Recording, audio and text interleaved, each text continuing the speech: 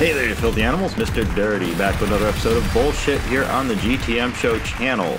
Today's item is going to be another product from Maruchan's Taste of Asia line. We've done one of those already in the past. I forget what the flavor is, but we'll throw a card up. You can check that out. Today we're going to be checking out the Tonkotsu Ramen bowl. And there you go. There's the package you're looking for if you're looking for this in stores. Right now mine is still in the exterior plastic wrap there. You can kind of see a little bit there, a little bit of plastic wrap going on. I like to see that. It lets me know that they haven't been tampered with before I've bought them. All right, I removed the plastic wrap so you can get a better look with a little bit less glare maybe. And there you go on the front there. We got the old ramen soup spoon, the miso soup spoon going on there. Looks like we got corn, what looks to be maybe, what is that, tomatoes, peppers maybe, some scallions, and it looks like a flat ramen noodle, like a Japanese style noodle there, instead of round noodle. All right. On the side of the container over here, you're going to have your nutrition fact chart, your list of ingredients. Go ahead and pause the screen and read that if you can. On the opposite side, you're going to have cooking instructions that include microwave instructions where you have to fill it to a fill line and then microwave it for probably like 4 minutes or something like that. And then we also have the pour over the noodles with the boiling water and then like seal it kind of thing. All right, they're telling us 3 minutes for the microwave right on the front of it. There is a little description down here of the tonkotsu type ramen stew soup going on, the broth, letting us know that it's made by stewing pork bones for long periods under high heat.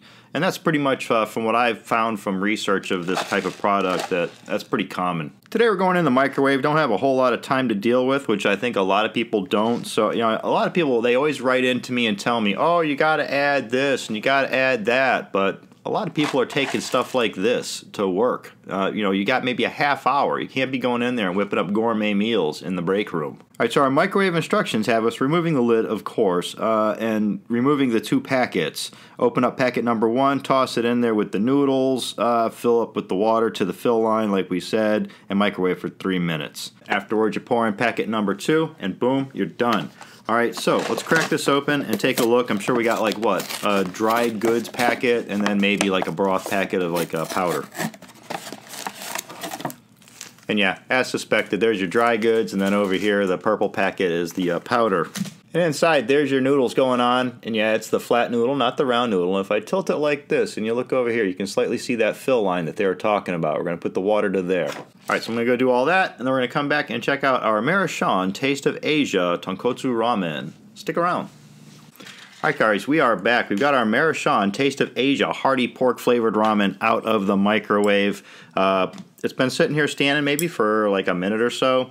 I've got to the point where I've just dumped in packet number 2, and I'm about to stir it all up. Still steamy. There you go. Take a peek at that. That's what you get right out of the microwave after 3 minutes. To be honest with you, I didn't fill it all the way up to the fill line. I might have filled it up to maybe a 1/4 inch under. I don't like it real soupy.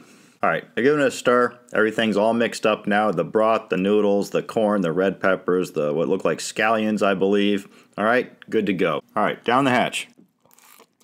All right, that's pretty tasty. It does have like a nice, rich pork flavor going on there. Very similar, if not identical, to the pork flavor that you get with the Maruchan bricks of ramen. Only here they've thrown in a couple more ingredients like the red pepper and the corn, which is a nice touch, even though I never really came across any of the corn. I think it's fallen straight to the bottom. Although we did get some of this right here, the what seems to be red pepper, some sort of a red pepper, non-spicy red pepper. It still has like a nice little peppery flavor, like the gardeny flavor of the pepper. Perfectly cooked Japanese style flat noodles like that. I'm a bigger fan of those than the round noodle myself. So what we have here is a glorified version of the pork flavor that they already sell on the shelf in the brick pellet form that you can get. But this they've given to you in on-the-go type form here, which is also a plus. Now the brick form that I keep referencing of their pork flavor, that one is already my second favorite as far as their ramen is concerned, right off the shelf like that. Chicken being my number 1 in the orange package. Honestly, how it goes down is it's chicken, then the pork, then oriental, then beef. And I don't even mess with the seafood ones. I'm sure they're good, it's just not my thing. Now, one con I have found with these, and it might not be a con to some of you, but the slow eaters it might be, these go soggy after maybe like 2-3 minutes of being off the burner. So this is one that you have to slurp down kind of fast right out of the microwave, something like that. But at the end of the day, yeah, pretty tasty product. I like it a lot. I definitely buy it again. So for the Taste of Asia Tonkotsu Ramen, I'm going to give this a solid 4 out of 5.